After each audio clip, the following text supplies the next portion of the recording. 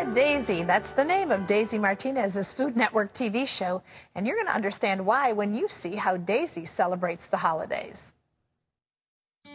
For TV chef Daisy Martinez, the holidays are the most wonderful time to spend with family and friends. She grew up in a large Puerto Rican family in Brooklyn, New York. Her mother and grandmother taught her the joys of cooking tasty Latin food and how to create rich family traditions. Now, Daisy wants to show you how to have some festive fun by adding a little Latin flair to your holidays.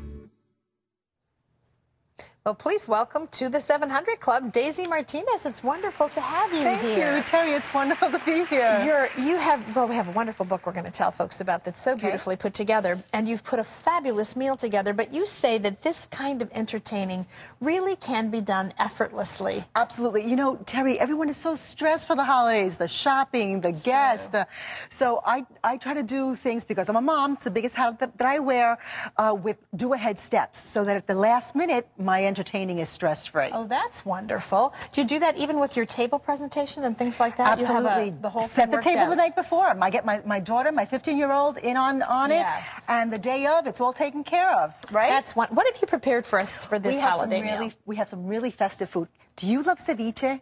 I don't know what ceviche is. What is that? I call ceviche Peruvian sushi.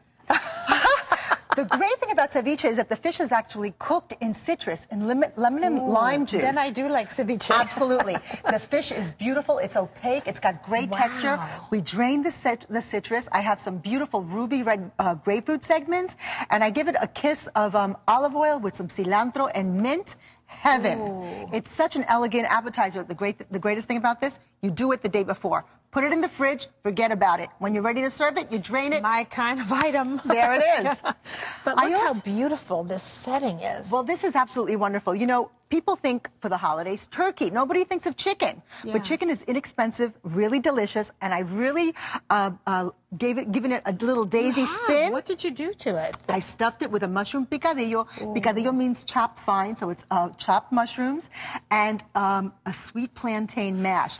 Sweet plantains, not to be mistaken with breakfast bananas. Yes. They're a little starchier, a little more savory, have great texture. Too, aren't they? Well, they're a little bigger. Oh, a little bigger? Yeah, the sweet plantains. And sweet plantains start off as green. They're savory. And when you let that starch turn to sugar, they're delicious. Well, you have the mushroom and the sweet plantain, and who likes Brussels sprouts? I do. I do. Me too. Love Brussels sprouts. I don't get people say, oh, no, I can't get my kids to eat. My kids ask for Brussels sprouts. And what I like to do with Brussels sprouts is just shave them thin. The less you do to them, the better, because you want texture and taste. A little fennel seed, a little butter, a little salt and pepper. We're good to go. Good to go. Isn't that great? What is this? Well, you know, Terry, I love when I have guests for the holidays. I love them to take a little something. I like a little thank you. Yes. Thank you for coming from my home, for sharing my home, and for helping me create memories for my family. So I like to make coquito, which is the Puerto Rican spin on eggnog. It's got evaporated milk, condensed milk, a couple of eggs, and cream of coconut.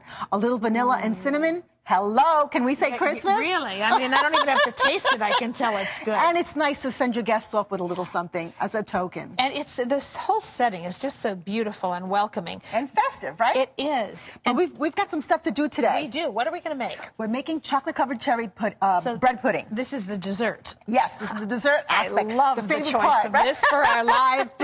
And, you know, I have some eggs over here that I'm going to break up. Okay. And while I'm doing that, I have some cream simmering in that pan. Is there something you want me to do to that? Yes, we're going to add semi-sweet and bittersweet chocolate chips to that. Should I do it right now? Yeah, let's turn the heat off. Okay. Because I don't want that chocolate to seize. Just let it sit for a second. Pour the chocolate in, let it sit for a second. That'll soften the pellets up. What does it mean if it seizes? Well, it gets grainy and the chocolate kind of breaks.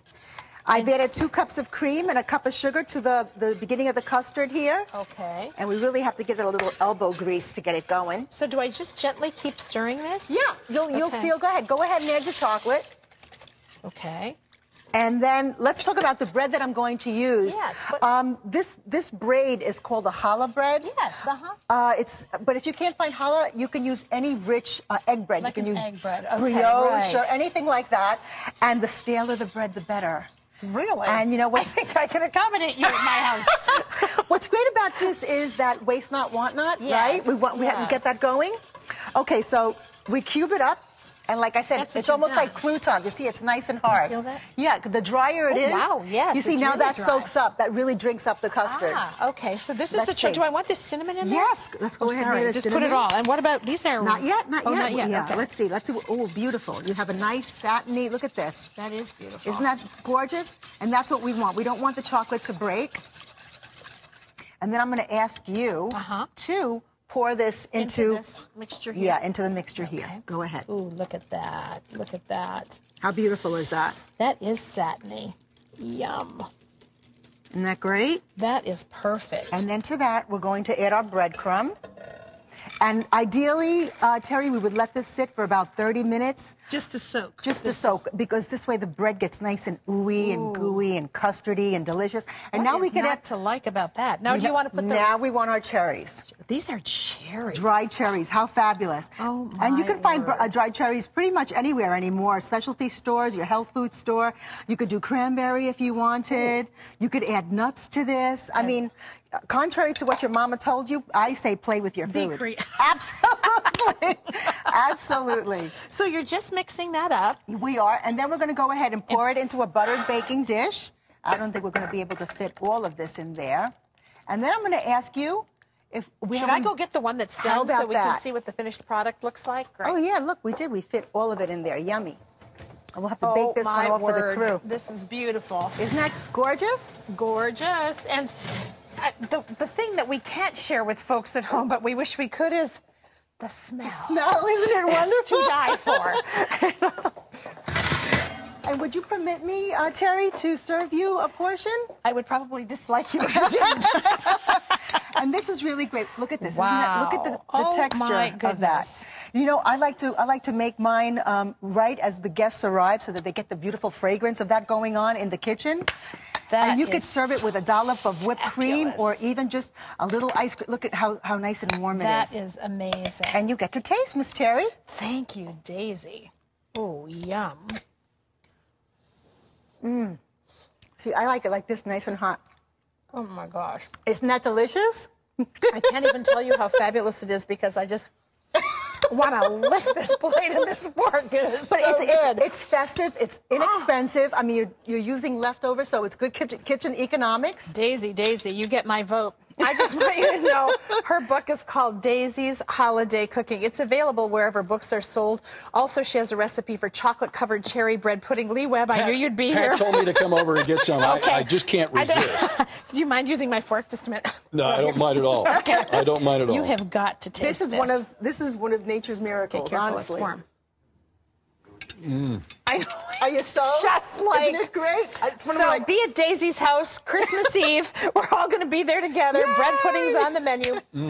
Along with a lot of other fabulous things. And Daisy and I were just saying how great it is when you can use the traditions of your family to celebrate in your home and create more tradition and with your friends. So get this, cbn.com. You'll find the recipe for the bread pudding. Thank you. You're Feliz amazing. Navidad. Amen. We're going to be right back with more of the 700 Club after this, and Lee will be here eating this. You have to go back to work now. I do, yes. I'll take care of this. That's not fairly, Webb. I don't...